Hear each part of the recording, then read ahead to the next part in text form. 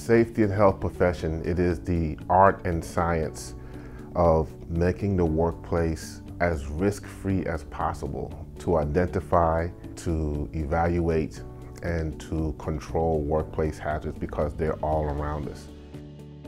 We try to cover in the Occupational Safety and Health program everything that a student needs to know, needs to be able to do in preparation for the jobs that are out there. Every company, every organization, no matter if they're medium-sized or huge organizations, they have to have somebody to manage the safety function. All the professors are really great. They want you to learn, not just for a test or a quiz, but they really want you to learn the material to apply that in your career in the future.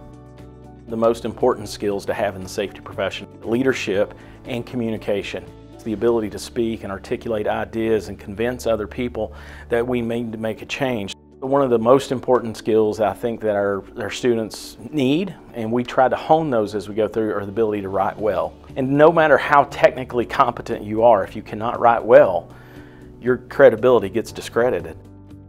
One of the things that we're really proud of here is our internship program. We provide college credit for internships. It's really one of the best ways to learn your career. Co-ops and internships are just so important for the students because you get to see different cultures and different safety cultures and see how different companies view things and do safety, because every company is different. One of the things that I loved about my internship is that I was able to take everything I've learned through all of my classes and apply that to on-the-job tasks and on-the-job safety management skills, and that was really cool. People don't know how great this profession is. You're not sitting behind a desk, you're working with people, you're making an impact on their lives. We get a chance to hopefully put in systems and lead organizations to make sure someone's dad, someone's mom, someone's brother or sister comes home at the end of the day, comes home with the same digits that they went to work in.